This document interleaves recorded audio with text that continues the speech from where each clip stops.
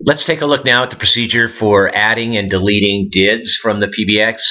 DIDs or DIDs or TFNs, toll-free numbers, they're all phone numbers and they need to be added to the PBX to be pointed for inbound calls. They also need to be in there to be available as caller ID for outbound calls.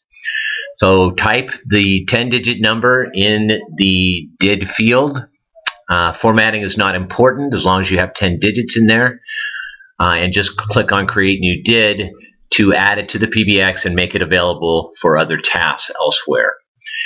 If you happen to try to add a number that's been added to your block DID list, you'll have to unblock it first before you can add it to the PBX.